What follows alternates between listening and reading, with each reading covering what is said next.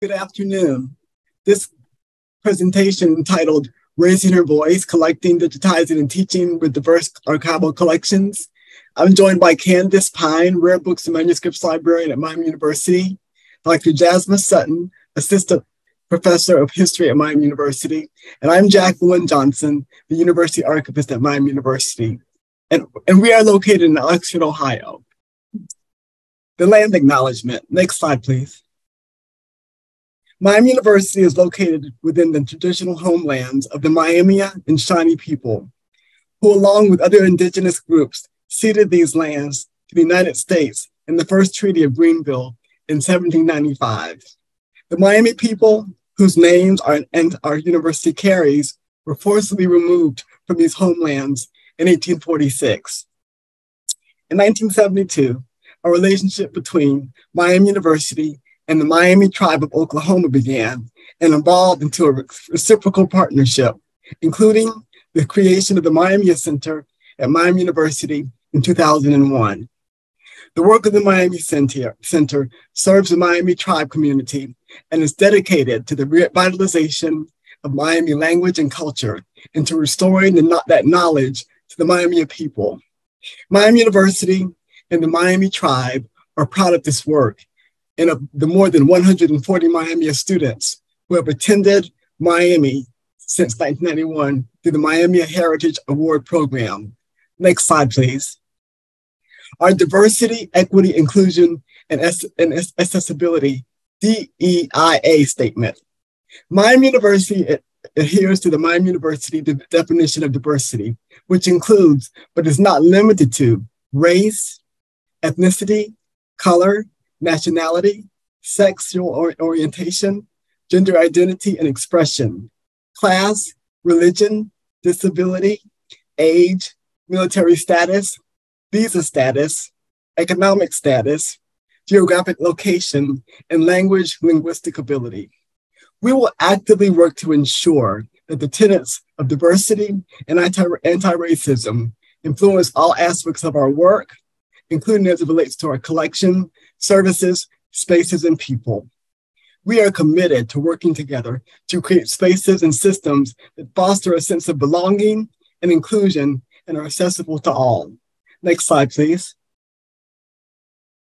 Today's presentation focuses on the work of two African American women and their collections.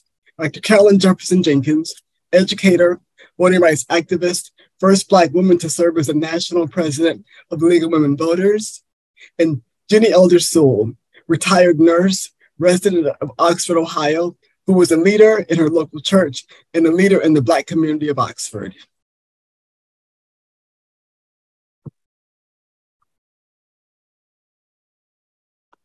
Okay, we can go to the next slide. Thank you. And can everyone hear me okay? Okay.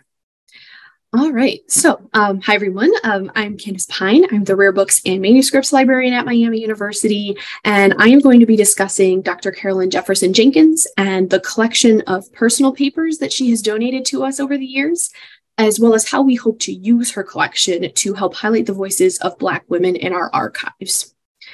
So I'd like to start by going into a little more detail about who Dr. Jefferson Jenkins is. I think that will give you better context for when I talk about how we'd like to use the collection in the future. So next slide, please. All right, Carolyn Jefferson Jenkins was born in Cleveland, Ohio, and she was the first person in her family who went to college, and she went on to become a very well-educated woman.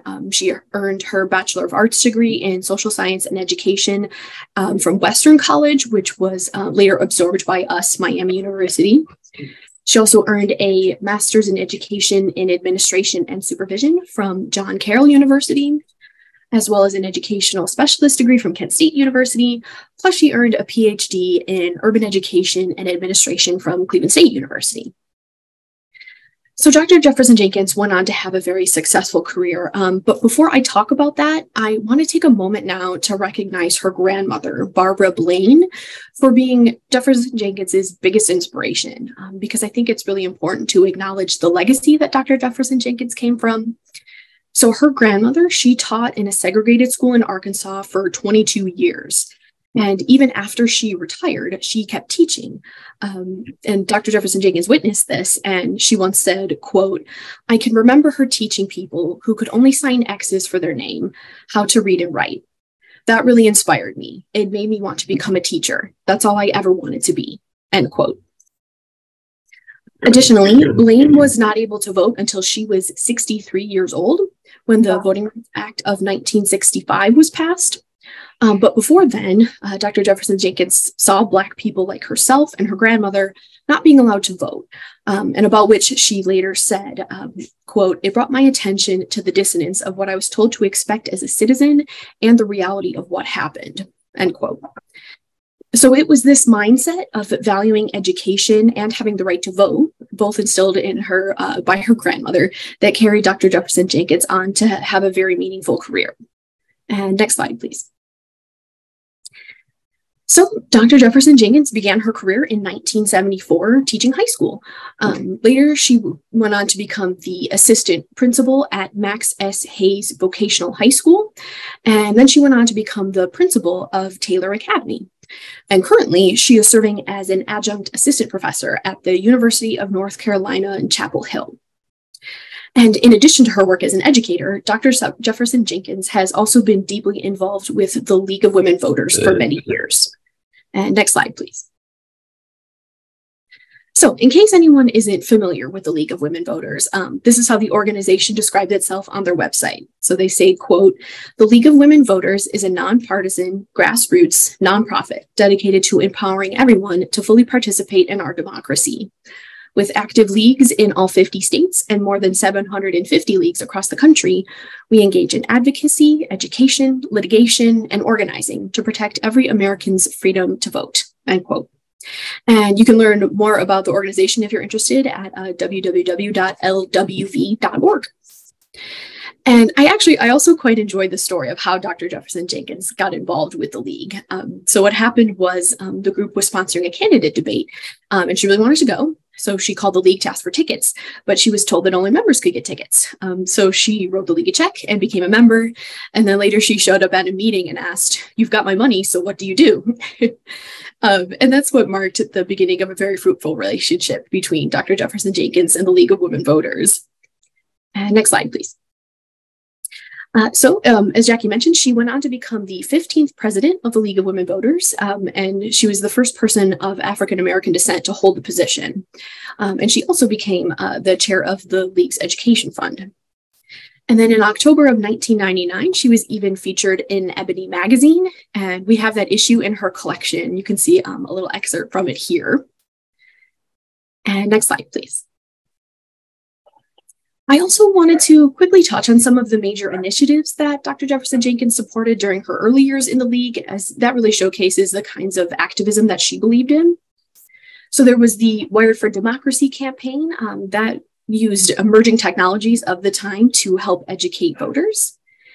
And she also helped to create the Democracy Network website, which was used for getting information about candidates and issues out to voters, as well as stimulating conversations about them.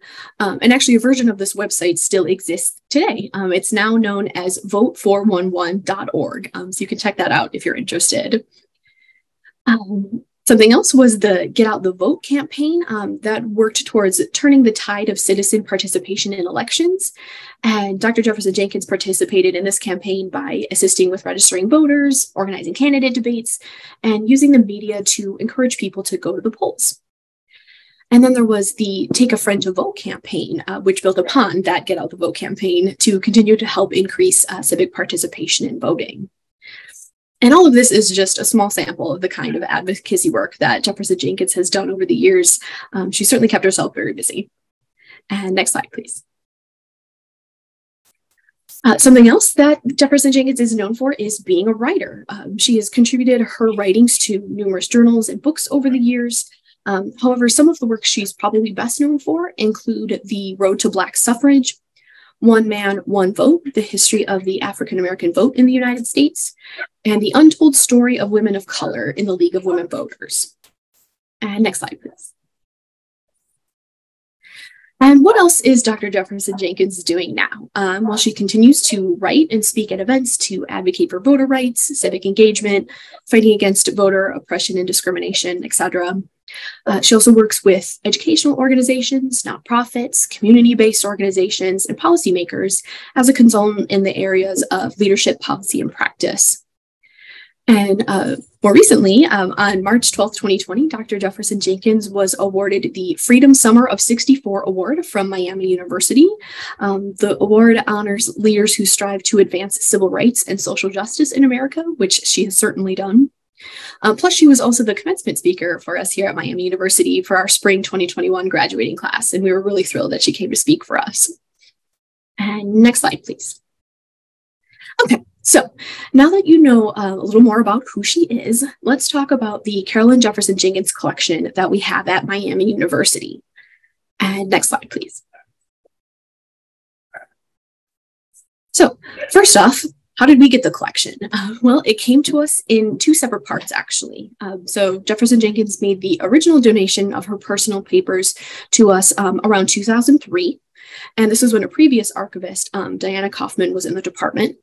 And then our current university archivist, who's here with us today, Jackie Johnson, she first discovered the collection for herself when a graduate student came in and requested to look at the materials from the collection.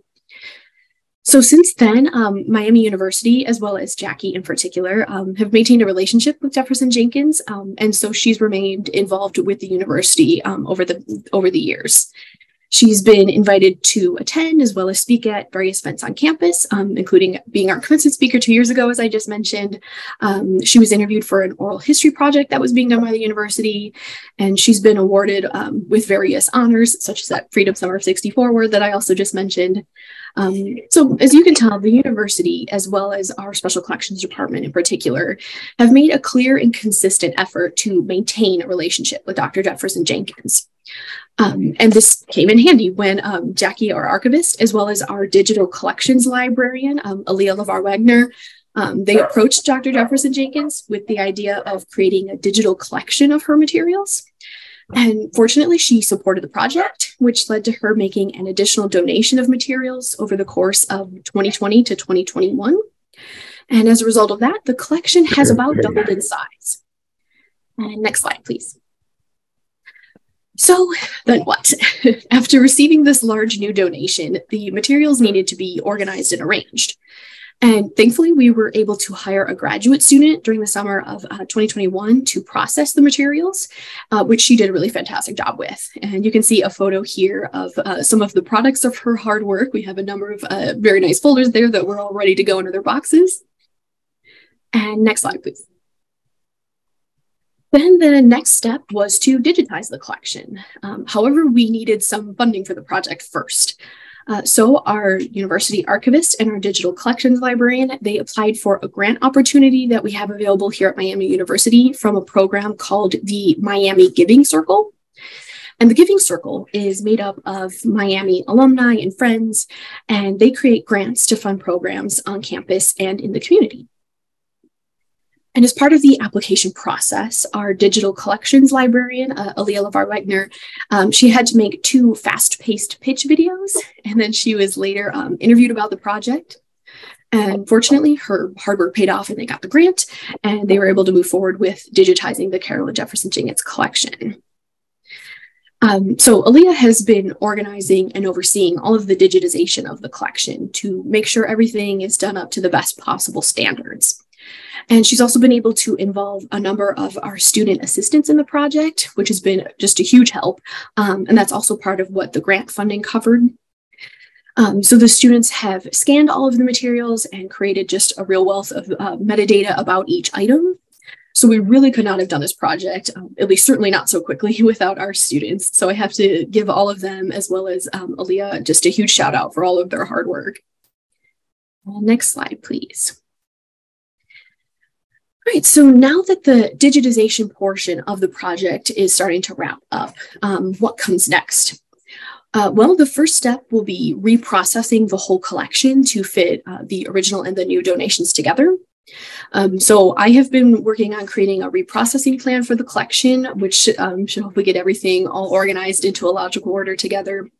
And then our goal is to hire a graduate student, hopefully this summer, to physically reprocess the collection, as well as update the finding aid in archive space. So that reflects the new materials and the new arrangement, plus links out to the new digital materials that have been created.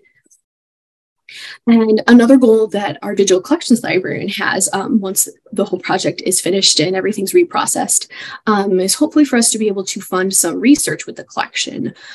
We especially want to encourage some interdisciplinary research with the collection that will highlight Jefferson Jenkins's work and contributions to many different areas.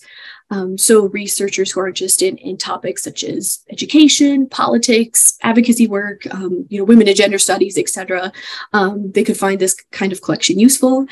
And we hope that by digitizing the collection and making it available online through our website, we'll make it able to reach larger audiences outside of our own campus community who will be able to engage meaningfully with the collection. And next slide, please. But of course, we do want our campus community to engage with this collection as well. And there are a few different ways we can try to make that happen.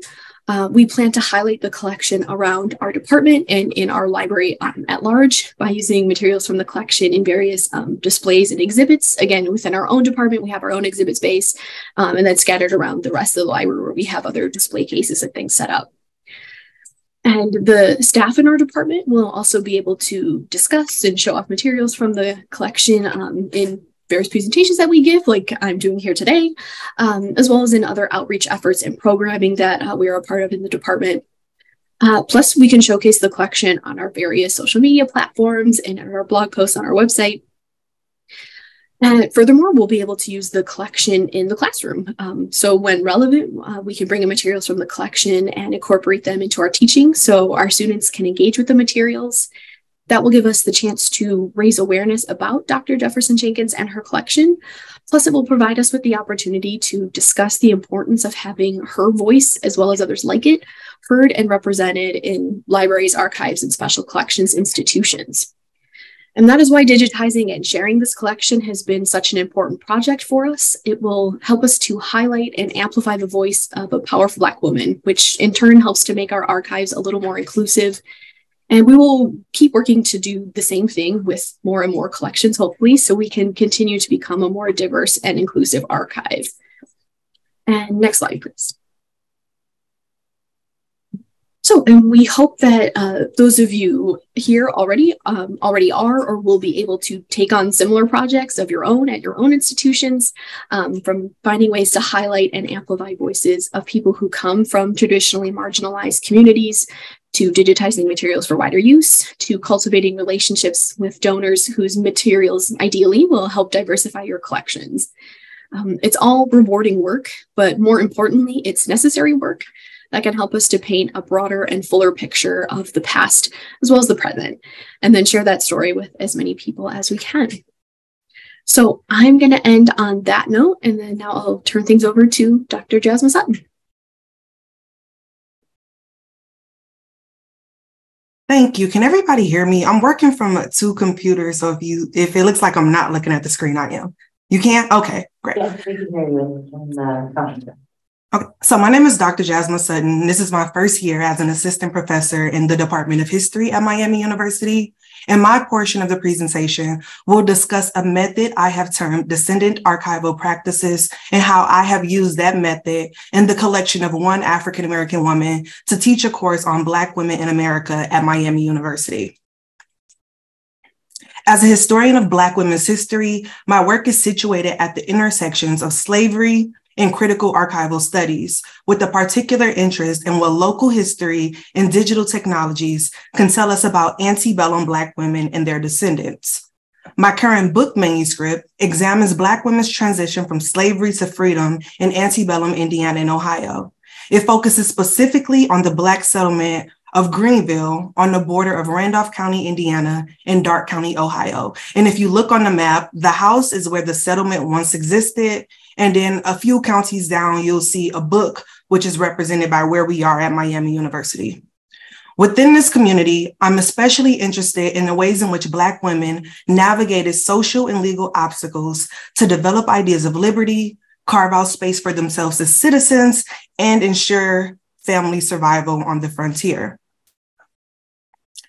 As a doctoral student at Indiana University, it did not take me long to realize I would not be able to write a traditional history of antebellum Black women in Indiana and Ohio. Local archives did not hold a single collection, folder, finding aid, or directory related to antebellum Black women. In fact, detailed recollections of their lives almost never appear in the historical record at these institutions. So while I was able to piece together fragmented records to get a general idea of where Black women lived, who enslaved them, the kind of work they did, the names of their family members, and the locations of their grave sites, for years, I did not know how they articulated their own ideas of freedom or if they had anything to say at all. After 7 years of research, I found Black women's voices in 2 sets of digitized records made accessible through university libraries. The first is the Students' Repository, a student periodical based out of the Union Literary Institute in Randolph County, Indiana. Black girls and young women published essays in the periodical during the Civil War on the importance of education, good character, morality, and usefulness. Physical copies of a few issues are available in the George Washington Flowers Memorial Collection at Duke University Library. The purpose of the Flowers Memorial Collection, as the library website reads, quotes, is to collect materials concerning the history and literature of the Southern United States. George Washington Flowers was a Civil War Confederate officer from Alexander County, North Carolina. His son was Robert Lee Flowers, president of Duke University from 1941 to 1948. The final place in which I've been able to find Black women's thoughts are in the Josiah Parker Quaker Collection at Earlham College. In 1829, a formerly enslaved woman named Hannah Elliott wrote to a Quaker woman in North Carolina, quote, "We are well contented, better satisfied than in Carolina." Prior to relocating to Indiana, Hannah was considered Quaker free, a status generally prescribed to enslaved people, manumitted and practiced by Quakers, but legally still in bondage. Earlham College believes Hannah's letter is the oldest surviving letter written by an African-American in Indiana. The historical paper trail of Indiana and Ohio's first generations of Black women is dispersed across various records written by individuals other than themselves. Evidence of their lives accompanied their movement from the South to the Old Northwest and across boundaries of slavery and freedom. We find glimpses of their lives in North Carolina and Virginia's court and manumission records, in WPA narratives of formerly enslaved people, in private papers of slaveholders, in the accounts of Black refugees in Canada, in organizational records of religious groups such as Quakers, in local newspaper accounts expressing white discontent with African-American migration, and in the personal collections of university presidents and professors like Indiana University's Andrew and Theophilus Wiley. History is a series of strategically curated decisions, to borrow the words of archivist Dominique Luster. As historians, archivists, librarians, and everyday people, we have the power to make decisions to either uplift some or silence others. Rather than relying on mainstream archives that have traditionally excluded or marginalized the voices and experiences of Black women, I started to draw on the innovative methods of Black women historians. I turned to methods like critical fabulation as a style of historical writing that is both semi-nonfiction and critically speculative of the gaps and silences of official records, or like Black feminist historian Marissa Fuentes, to approaches that allow us to write about enslaved women despite the violence and distortion of the archive. And like historian Taya Miles, I concentrated on the actual material, the things enslaved people touched, made, used, and carried to understand the past.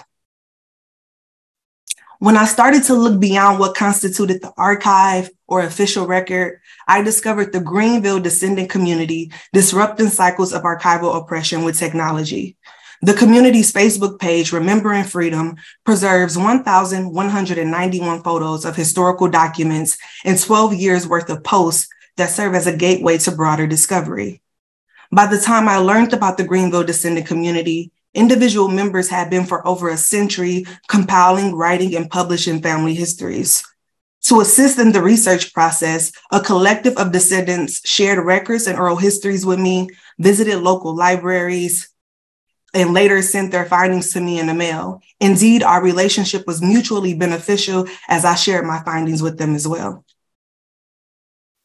Convinced that there was more to learn about Greenville's women and that their descendants were the key to unlocking that knowledge, I participated in the community's annual homecoming at the Bethel Wesleyan Church in Ohio in 2019. In advance, I organized, with the permission of the community, a history harvest. My goal was threefold. One, recover historical evidence of Black women's lives outside of mainstream archives. Two, create a more complete and diverse understanding of Indiana and Ohio's history. And lastly, contribute to the digital toolbox descendant communities use to share and disseminate their own histories. The Remembering Freedom History Harvest was a jointly developed project between the Greenville descendant community and a group of researchers and student volunteers from Indiana University, Bloomington.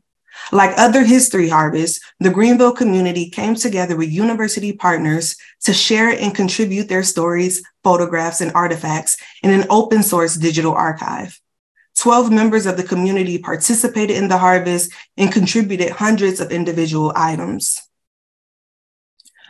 While I am aware that others create digital archives with data and access in mind, my main objective was to amplify the archival practices of descendant communities and create resources for future researchers to write about Black women during slavery. I am a traditionally trained historian who turned to digital humanities when both archivists and historians suggested that it was impossible to write a substantial history of rural Black women in the antebellum Midwest. Within my work is an ethic of care that is often absent in traditional approaches to historical research. In addition to advancing my own research agendas, I'm committed to providing people outside of academia with the tools, skills, and data to conduct their own research and preserve their own histories. At the same time, I acknowledge the expertise and authority of descendant communities who have historically archived themselves. As Jessica Marie Johnson writes, Black digital practice is the revelation that Black subjects have themselves taken up science, data, and coding. In other words, have commodified themselves and digitized and mediated their own Black freedom dreams in order to hack their way into the system, modernity, science, the West, take root, and live where they were never meant to survive. Of all the DH tools and methods available, minimal computing is the most simple, in my opinion, and the most effective for the work that I engage in with students and communities. It is an approach to digital technologies that doesn't require high-tech hardware, software, or technical expertise. Rather, for the local community, it is easy to use, low cost, and sustainable, and for researchers and the wider public, accessible and easy to emulate. My introduction to DH and the deafening archival silence around Black women's lives led me to the historical method I have termed descendant archival practices. Descendant archival practices began as a mixed method approach that involved identifying, collecting, preserving, and making accessible through digitization, cultural heritage, and archival material considered valuable by descendant communities. It draws on a variety of archival sources found in mainstream, home-based, and community archives, as well as material culture and oral histories to reconstruct the lives of Black women. At its core, it acknowledges descendant historical knowledge as an authoritative source and an alternative to mainstream archives. Descendant archival practices began in the community through the history harvest approach, but it's taken new shape in the classroom. In the fall of 2022, as a newly hired professor in the Department of History, I arrived at Miami University in search of connections to Oxford's local African-American community. More specifically, ways to incorporate their perspectives into my courses on African-American history. With the assistance of archivist Jackie Johnson, I discovered an Oxford treasure. That is Jenny Elder Sewell and the collection she donated to Miami University in 1993. Jenny Elder Sewell was born in Allegheny County, Pennsylvania on March 17, 1904. Her maternal grandparents were born enslaved in Kentucky, while her paternal ancestry can be traced back to her white grandfather and Cherokee Indian grandmother in Nebraska. Because her great-grandmother did not approve of her son marrying a Native woman who was also the family's domestic servant, the couple moved to Cincinnati, where they married and had Jenny's father. Jenny was the firstborn and last living child of 16 children. She attended Withrow High School and Tuskegee Institute in Alabama. She would go on to earn her nursing degree in New York and then return to Cincinnati to work at a public health center treating tuberculosis patients. After marrying Clifford Sewell, a Miami University chef with familial ties to free Black people in North Carolina, she moved to Oxford, Ohio. There, the couple adopted a daughter who became an honor student at Miami University. Jenny spent the rest of her life as a community leader, providing housing, meals, and entertainment for Miami students and contributing to the local Head Start program. She was also an evangelist, a steward, and Sunday school teacher at the local African Methodist Episcopal Church. In 1994, a year after Sewell donated her family's collection to Miami University, the university created the Jenny Elder Sewell Distinguished Woman of Color Award in her name. She passed away in 1999 at the age of 95. The Jenny Elder Sewell collection consists of a plethora of documents, bills of sales for enslaved children, freedom certificates, photographs depicting Jenny's career as one of the first African-American nurses in the country, a letter from a teenage Black girl seeking and then being denied admission to the university in 1910, organizational memos, newspaper articles related to her life, and more. So at this point, I'd like to share with you all how my Black Women in America course at Miami University is currently using descendant archival practices to research and learn about Black women's history. In general, my course, Black Women in America, examines the historical experiences of Black women in the United States from slavery to the present. However, every major assignment is related to Jenny Elder Sewell's collection. The first assignment was a document analysis using the contents of Jenny Elder Sewell's collection in the format of a blog post. The assignment requires students to identify the source, describe the contents, analyze the contents, and then evaluate the document, particularly thinking about how it reflects a particular historical moment in African-American women's history. 8 students presented their work at a program hosted by the University Archives. Using those same documents along with research conducted in class, the second assignment involved a timeline of the life and legacy of Jenny Elder Sewell, and you can see some of those examples on the screen. The third assignment consisted of interviewing via Zoom 2 Black women from the local Oxford community who knew Sewell personally. Our plan is to eventually add those transcripts to the collection. And I feel like it's also important to note that through our organization of these interviews, one volunteer, Martha Sue Brown, another local African-American woman in Oxford, has recently donated a number of documents related to Sewell's life, including her obituary and various photographs. The final assignment in our class is a memorialization of Sewell's life in the form of an unessay, which promotes the use of digital technologies and allows students to choose the method by which they would like to present their research, rather than being restricted to writing a traditional research paper. A few examples of students' work so far include the creation of a children's book, poems, songs, archive directories, and a clothing line. And speaking of memorials, as I worked on the final edits of this talk, one of my students sent the following email and photos that you see on the screen, and I hope that it can illuminate the significance of descendant archival practices in the classroom. The email reads, "Hello, Dr. S. It's the perfect weather for a stroll through the cemetery. Since you value local history, I thought you might like to know that Jenny's marker is in the same cemetery as 2 Black Civil War soldiers. It took me a while to find them when I first looked for them last year, so I thought I'd attach some new photos I took this afternoon. If I were more able-bodied, I'd give the markers a good cleaning, but alas.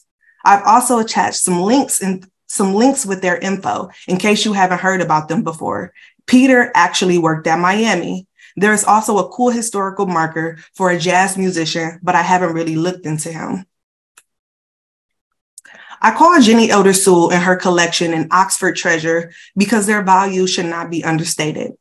As a historian of Black women's history, I know firsthand how rare it is to come across a collection this extensive. And by extensive, I'm referring to the time periods and topics the documents cover, the quality, not the quantity of those documents.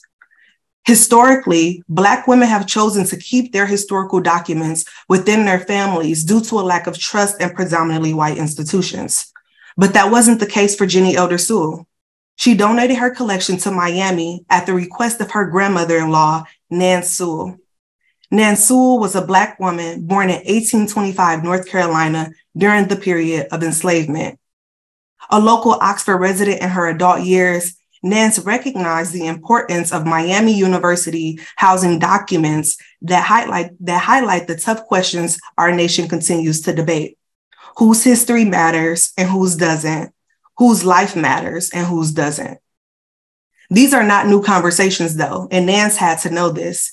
Yet she chose Miami, the institution that her family members labored at in domestic service roles, the institution that did not allow Black students to live or eat on campus in her lifetime, which is why Jenny and her husband Clifford opened their home to them.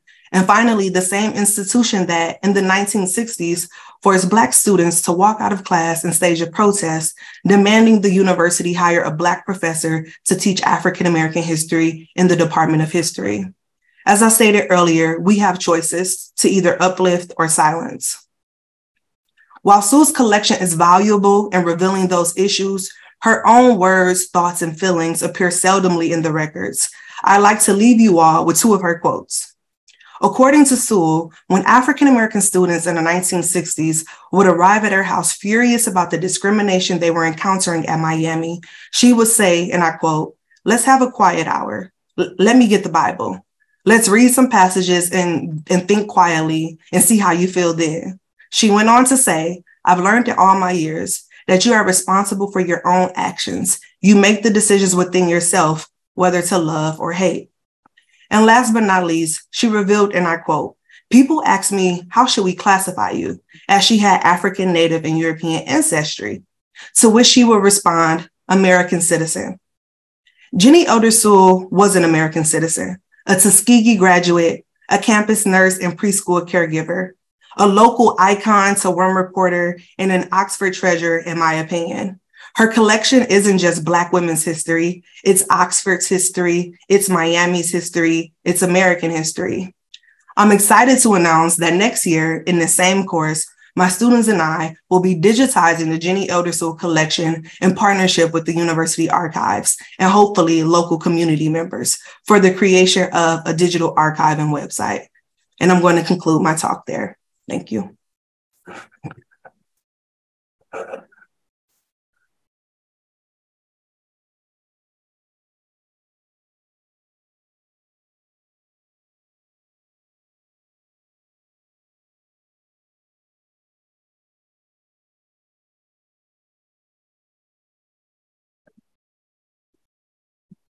And that is all that we have for you guys here. So we are now able to open things up for questions if anybody has questions.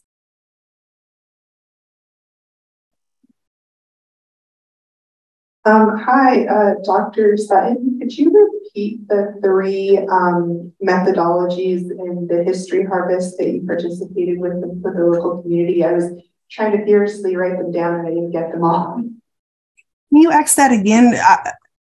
I heard the three methodologies that I mentioned for the history harvest. Yes, could you just repeat them?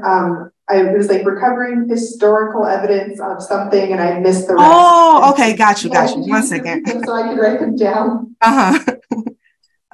Give me 1 second. I'm working from two computers. Okay.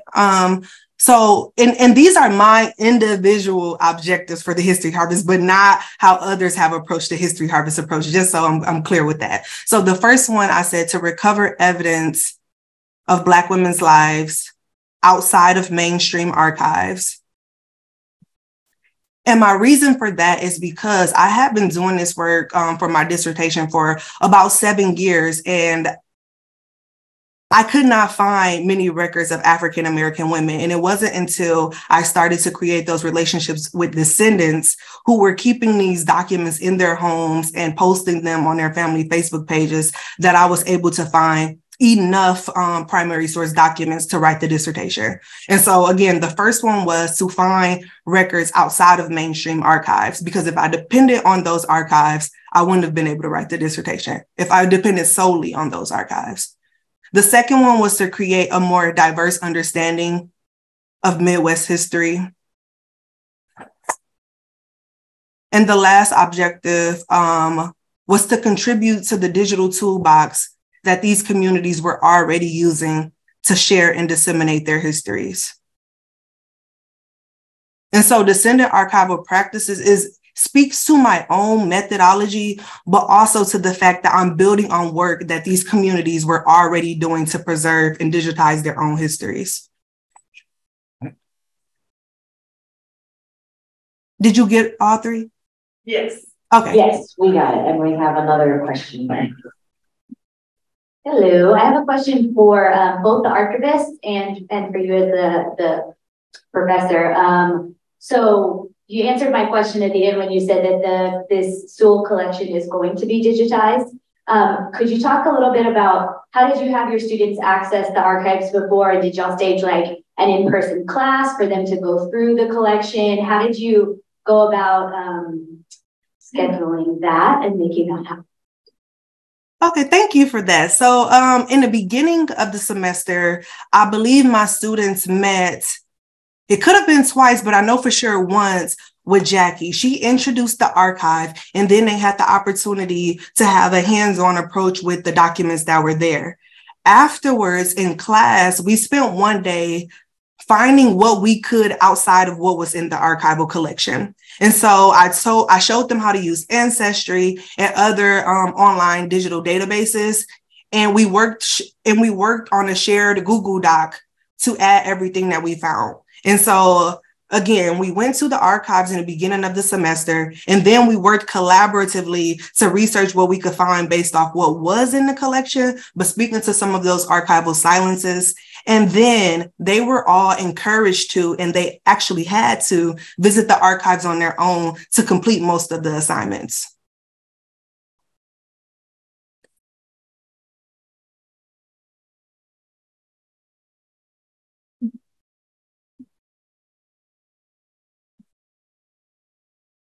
Thank you so much for your information for that presentation.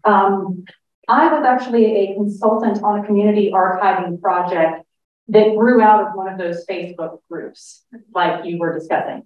And one of the reasons for this project was I think that there was concern about what happens when you post materials on Facebook. Because, you know, according to their rules and their regulations, they actually have the right to use your materials. And so I think there was a concern that communities would become exploited for their materials. And I was just wondering if that was something that you addressed or discussed when you were also looking at some of these communities. Mm-hmm. And so the reason why another reason why I wanted to do the History Harvest, and this was building off of work that other historians at IU, where I was doing my dissertation at, and across the Midwest have been doing with the History Harvest. But for me, who was working closely with these descendant communities, I was concerned about long-term sustainability. And I'll give you a really great example of that. So I talked about this community a few weeks ago, and I reached out to one of the descendants. The only way we've been in contact for the last 4 years has been through Facebook. Her Facebook page was hacked. So I reached out to her to ask for a photo of a document she had shared with me. And she told me, I don't have anything anymore. My Facebook page was hacked. And so one reason why I wanted to do the History Harvest was for them to be able to preserve their documents long term. One thing that continued to come up when we were in the planning stages and trying to persuade individuals that they had objects significant enough to contribute to the History Harvest was what would happen to those documents and those artifacts. And we did not hold on to anything. So they kept ownership of all of their documents and artifacts. We just digitized them at one event and gave them back to them. So I don't think that I don't think that they have been thinking much about the issue with Facebook, but as I started to do the work, I do see that as, I have to acknowledge that the possibility of erasure and things being lost by using Facebook as a platform. And so when I did this in the past, when I did the History Harvest in the past, what we used was GitHub, and other individuals have used Omeka. Thank you.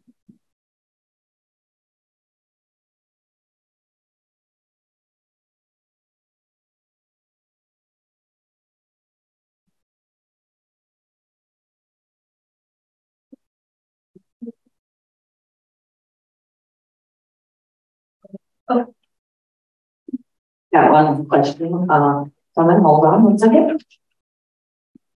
Hi, this is a great presentation. I was just wondering if the students' essay assignments were being preserved in any way or provided online. Thank you for that, because I am still thinking about that. So I've reached out to a few of my students who are doing great work. And I'm starting to think, and this is only the very beginning stages of us thinking about a website or digitizing Sewell's collection. But I do think that if we move forward with the website, one part of the website should be how students have engaged with it and examples of those assignments. And so I'll ask some of my students for permission. A lot of them are graduating this year for permission to use their assignments on the website.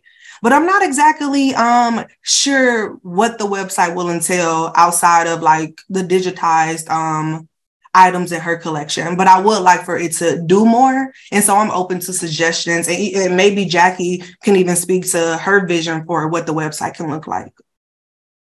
Well, I think Candace is also going to work with us on the website. I think the website would focus on her. Candace, please feel free to chime in.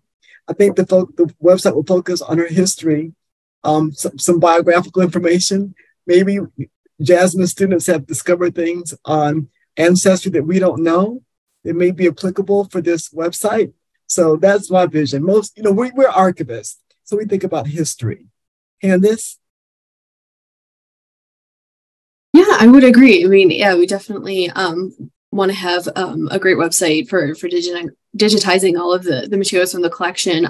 But I personally would love to be able to keep some of the student assignments that have come out of the student engagement with the collection, whether that's part of the website or maybe we create like just a separate collection in our archives that's, like the student projects relating to the Jenny Elder Sewell collection and sort of connecting them in that way. I think we would really love to keep that kind of stuff and have a record of it. I think that'd be amazing. That is a really great idea, Candace, that I had not thought about. So thank you. Do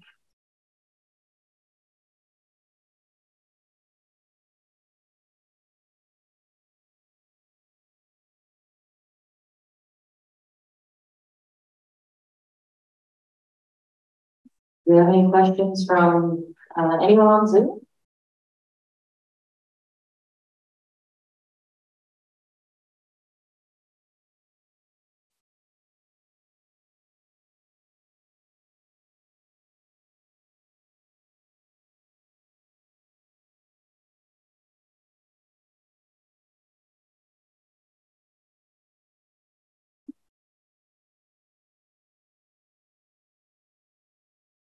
Okay, I get them. Okay, I guess we're out of questions.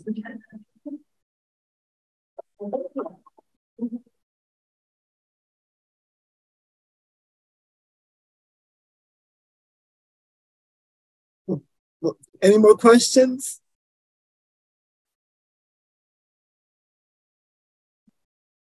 Well, thank you. Thank you. Yes, thank you everyone for being here.